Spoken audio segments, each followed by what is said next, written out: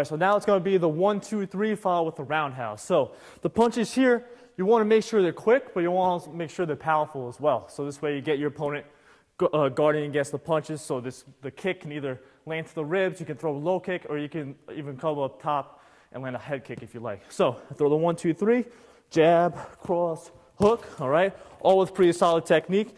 I want to make sure I don't over-rotate too far when I throw the hook, because otherwise I have a much longer way to come with the roundhouse. So the hook, I almost want to keep my foot slightly pointed straight. If anything, 45-degree angle, definitely not 90-degree like you're boxing. Otherwise, you leave your leg open for low kicks, and it's going to be harder to land that roundhouse. So I throw the jab, cross, hook, then I come with the right roundhouse, either to the body, to the head. Boom.